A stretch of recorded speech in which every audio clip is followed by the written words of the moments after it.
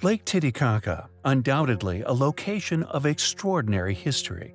A shoreline known by the historical world for a substantial time as somewhere of considerable interest, having been inhabited for an unknown yet incredibly long time.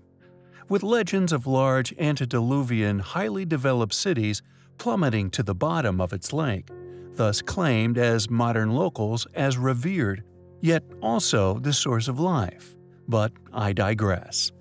Polygonal structures still litter its shores and further afield in other watercourse-connected regions.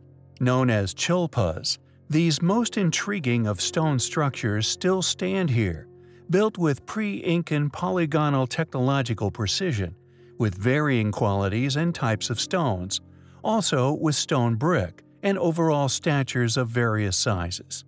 They are claimed as spherical burial chambers, yet the precision that went into their construction is evident from without, and also from within among the few that have inevitably fell to nature over time.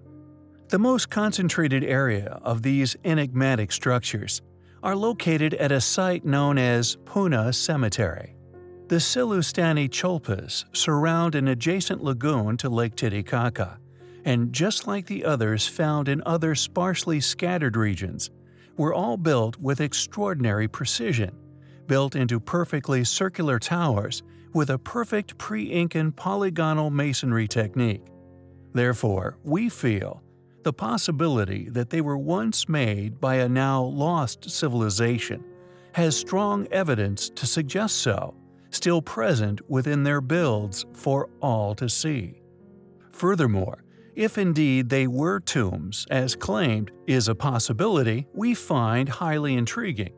For if true, parallel to the fallacious claims of the great tombs of Egypt, then these many still intact structures would still possess the remains of a now lost civilization.